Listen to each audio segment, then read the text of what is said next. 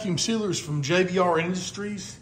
It has been a leader in vacuum sealers. It's about all they do for a long time, for about 40 years now. Not a little bit longer. But I had my vacuum sealer went bad on me, my old Vac Master, and it couldn't be repaired. I'll get more in the details about this, but anyway, these here, you can go in there and replace any of the parts in it.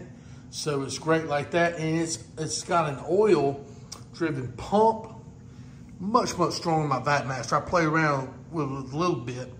But what I wanted to show y'all is I got me about 12 pounds of beef here, some steaks I got on sale. Big sale came and I said, hey, what a perfect time to test out the Vac100 here for the first time. We're gonna seal these bad boys up and let y'all see how it does, get them off in the freezer.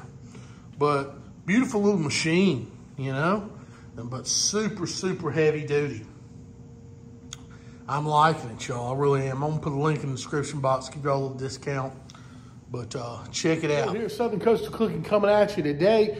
We're gonna be testing out my new vacuum sealer. It is my Vac100. It is an exceptional sealer. I'll get more into that with y'all here. Check this out. So I've got two 8x13-inch 3mm bags in here. Got a couple of these steaks in there. I'm doing 4 steaks at a time.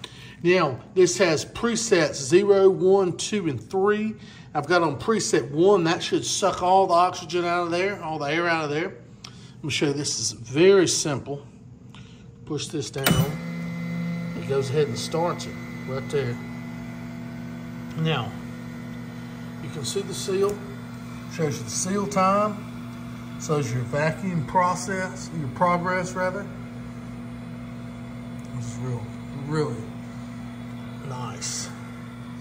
So that's it. Now I'm able to do these 2 at a time. I want y'all hang with me here in real time. All right, you can see how that's kind of bubbling up in there. You can tell it's pulling a vacuum. You can also do liquids in here. Today we're just doing the steaks.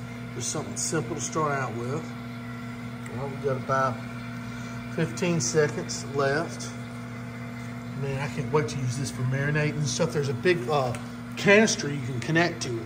And again, remember, this is a chamber sealer, so you can do liquids and stuff like that. You don't have to worry about having special bags. All right, watch this. It's cooling time here. Now, boom. Listen to that vacuum. Okay, now let's check it out. See, I have these little clips in here. Look at that seal. That's a nice seal in there. You can't pull that open. I just tried. So, yeah, these are ready for the freezer, y'all, with my Vac100. Again, check the description box. I'll put a link down there. Get y'all a $100 discount.